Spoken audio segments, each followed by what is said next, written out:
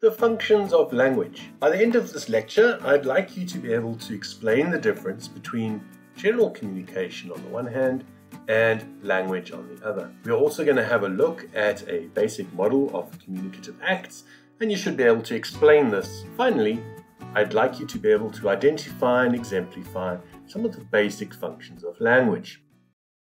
So linguistics is the study of human language. But before we talk about language, let's clarify for ourselves what is communication. Communication is endemic in the animal world. Many species communicate. For instance, bees communicate non-verbally through a set of complex dances that are aligned to the angle of the sun with respect to some kind of pollen source. And when bees find a pollen source, they'll come back to the hive, perform this dance, which communicates a set of complex instructions to the bees so that they can go and find the pollen source. We know that whales, porpoises, and dolphins can communicate, and many of you might already have heard recordings of so-called whale song. Whales and porpoises use sounds for echolocation, for instance, finding each other and finding food in the darkness of the sea. However, they will also seem to use these sounds for communication between groups. There's a documented instance of two pods of whales which were traveling many kilometers apart and which were coincidentally being monitored by two separate groups of marine biologists. At one point, one of the pods of whales began to sing their song, and many hundreds of kilometers away, the other pod of whales changed direction, and a few days later the two pods met together. This seems to strongly imply that whale song is a form of non-verbal communication. Non-verbal communication can also be visual. For instance, peacocks have a complex display of tail feathers which show that they are ready to mate. There are no words, there are no sentences, but nevertheless, the meaning of the peacock tail seems very clear, at least to other peacocks. Human beings also communicate non-verbally. If you look at this picture, you'll see a young man and two young women, and we can immediately see, even though there are no words in the picture itself, that they are favorably disposed to each other, that their body language indicates that they are relaxed and friendly, and that they are perhaps interested in furthering their relationship.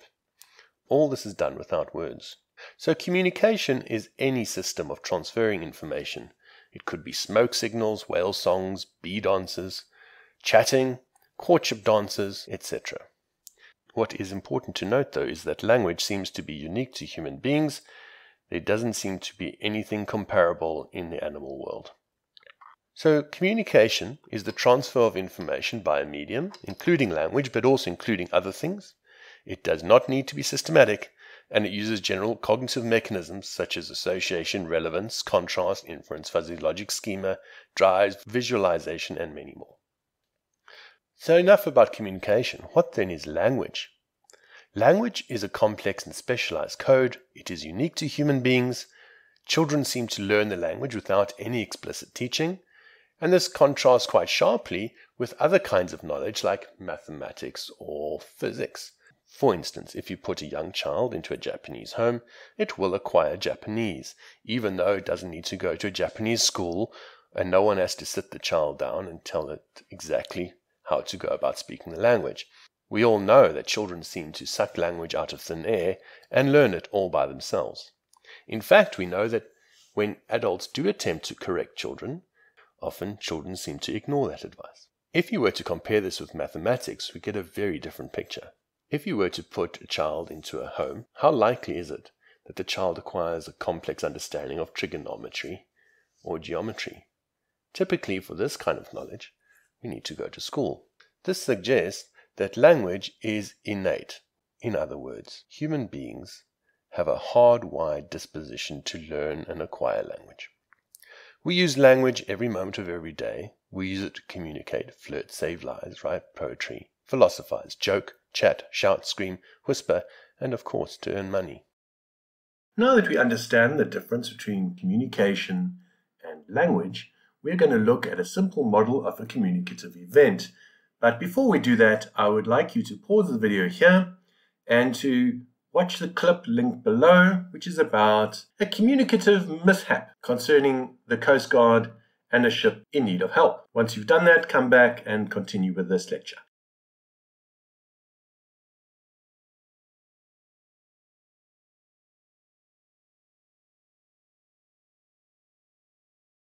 Now that you've watched the Coast Guard clip, let's unpack it and try and work out what is happening. The clip involves a series of communicative interactions which have both a sender and a receiver. The ship sends a distress call which is received by the Coast Guard. Then the Coast Guard responds and in so doing becomes the sender. The nature of the communication is also appropriate to the relationship. So in formal context, use a formal kind of code, and in informal context, you'd use an informal code. If you've got a close relationship, you'd perhaps encode your message slightly differently than if you had a distant relationship.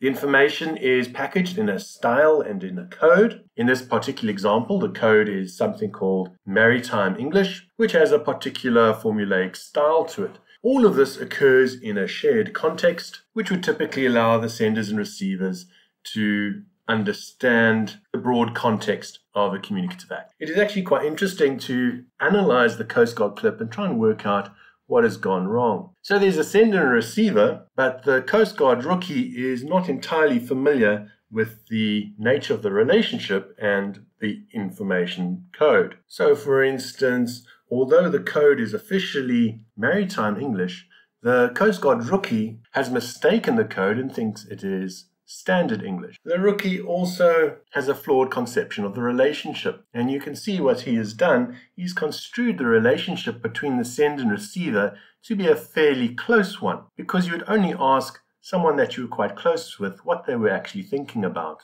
I think that we experience this clip as being funny precisely because we all speak a second language or have tried to learn a language along the way. We also have a sense of empathy and recognize how easily this kind of misunderstanding could possibly happen. Let's try this out for ourselves. For each of the following, identify who are the senders, receivers, the relationship, the code, and the context, etc. For instance, the example, shut up, you kids. The sender is probably a parent or a caregiver of some kind. The receiver is clearly addressed to the kids. The code is informal English, and the relationship must be fairly informal or close because you would only say that kind of thing to children that you were quite familiar with. If you just said that kind of thing to someone's kids you met in the supermarket, it might be perceived as being inappropriate to that particular context. The next example, Jannie bly stil. The code in this case is Afrikaans. Jannie is the receiver.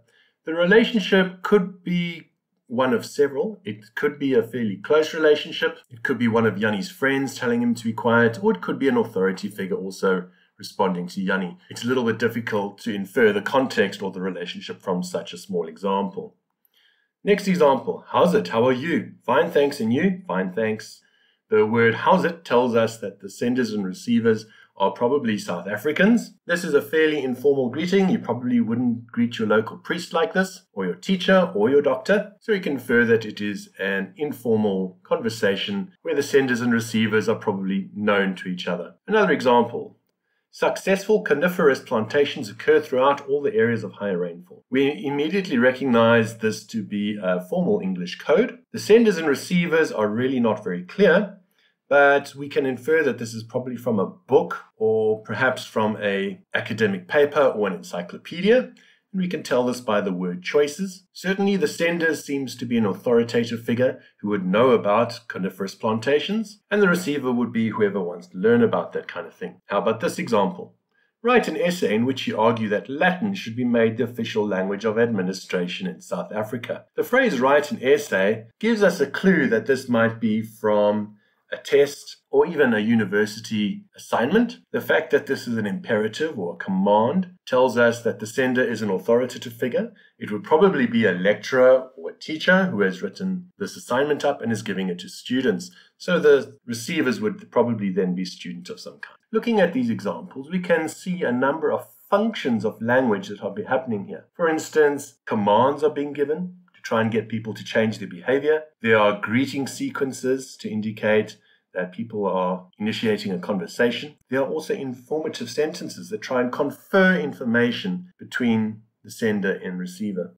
And this leads us to consider the functions of language. There are a number of functions that we will go through in turn: the phatic function, the informative function, the directive, expressive, poetic, and the metalinguistic functions, each of which we will do in turn. One of my favorite functions of language, because it is So underestimated is the phatic function. Phatic language seeks to create or maintain contact.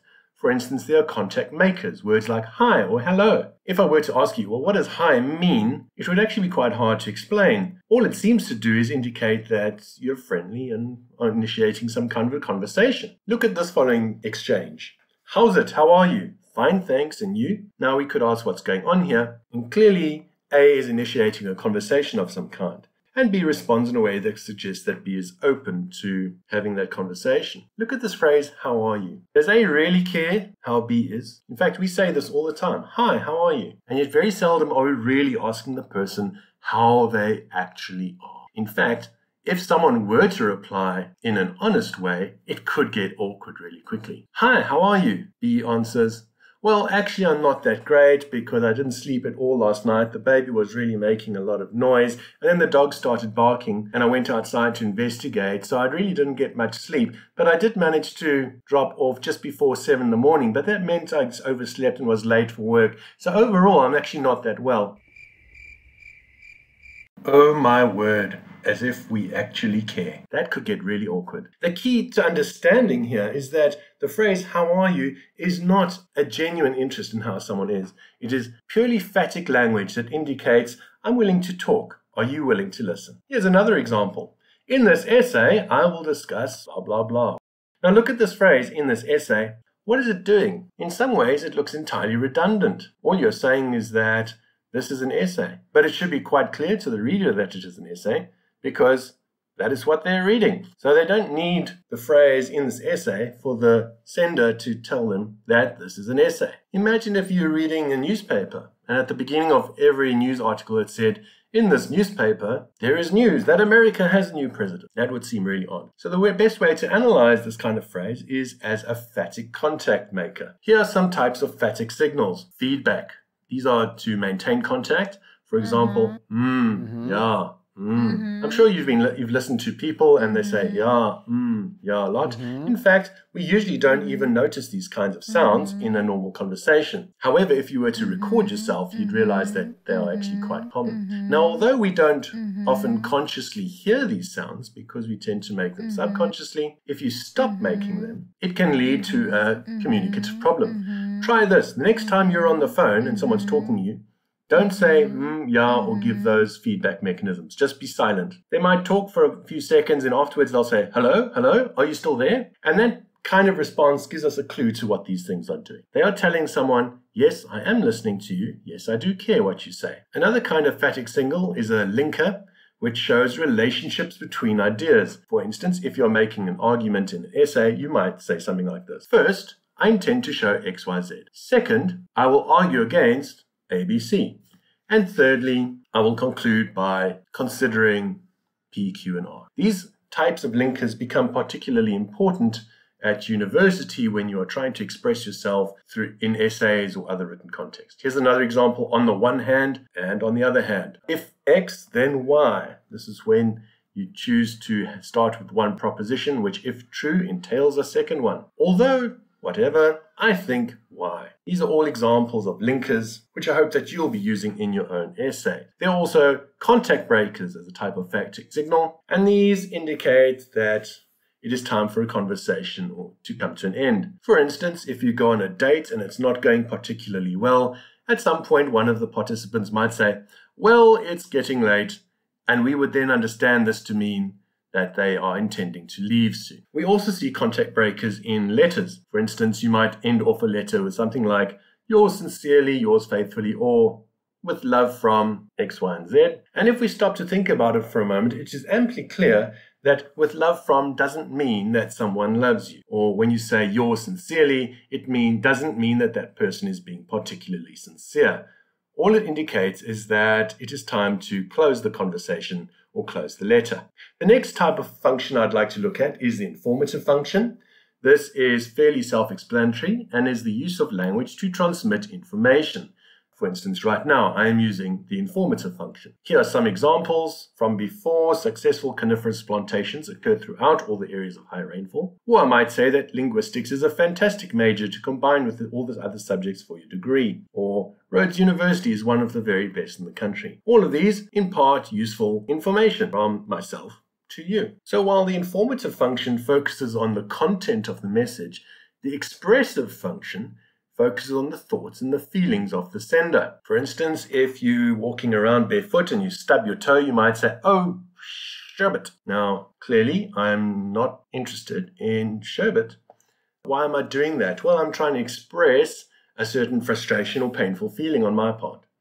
You might also say, "Damn," or "Oh, shoot," if something doesn't quite go your way. Or when you're talking to a significant other, you might say something like, "My darling."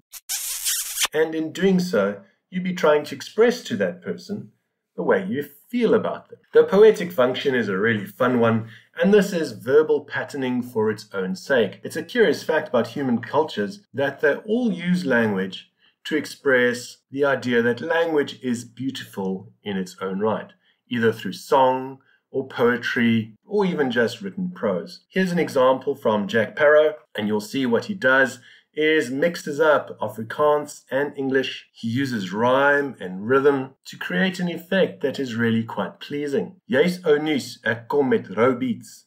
Jy lê en wag, ek gaan soek iets. Jy's iced tea, ek's witblik. Jy's light bier, ek's spirit. Jy's die ou met die new flesh look, ek's die ou met die pep stores broek. Here's another example of the poetic function in action. In this case, these are just words that are written in an interesting set of fonts and in a particular shape. It is not telling us anything informative. It's not expressing the feeling of the speaker. It's not establishing any kind of communication. It is beautiful and significant purely for its own sake.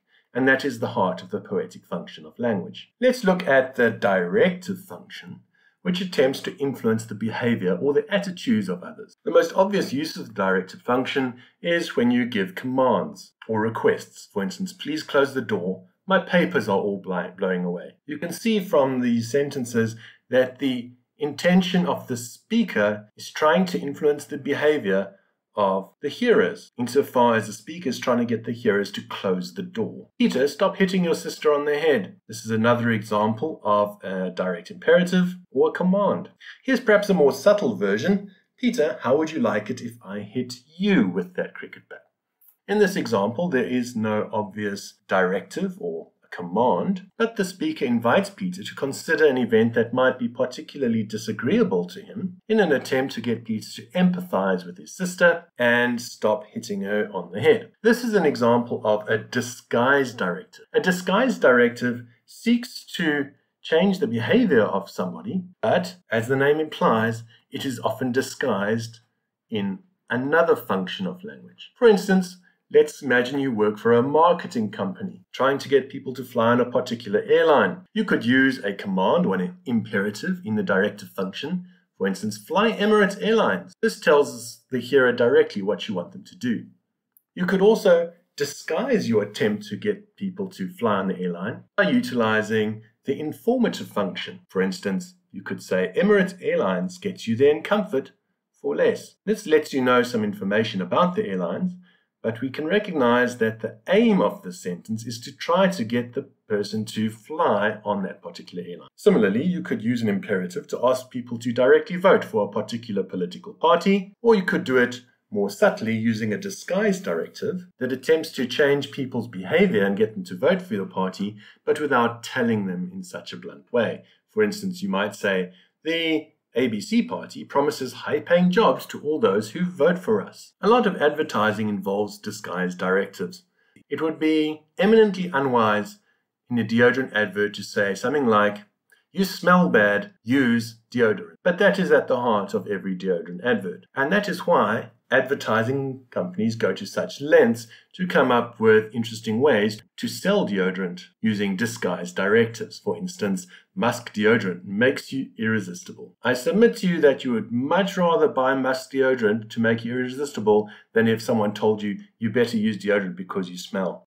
These disguised directives also show us something else about these functions of language, and that is that a particular sentence or utterance could fulfill multiple functions all at once. So if you are asked to identify the functions at work in a particular extract of language, the answer could be any one of them or several of them acting together. In fact, good writers, good poets, good lyricists, and good students make their language interesting by simultaneously using multiple functions of language in interesting ways.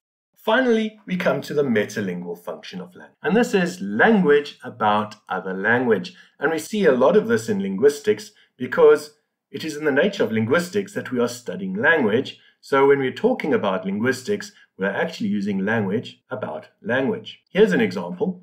You might say something like, how do you say this in Sesotho? Or what do you mean by the term function? You could also use language just to describe what you see on a page. For instance, you could say, the sentence structure of this text is very complicated. Where you will often run into this kind of metalingual function is when you write tests and essays, and when these are marked, you might get these kinds of comments back on your essay. Of course, if you do find them on your essay, they are probably also disguised directives, because the lecturer wants you to improve your essay writing skills and to do well in the course. And so each comment, although it might be phrased as a question, is actually a suggestion that you revise that particular bit. To summarize, we have contrasted language and communication. Language is a highly specific communication type that has structure that is unique to human language, whereas communication is a general ability that is common to many species. A model of language shows that language involves senders and receivers sending ideas in a particular code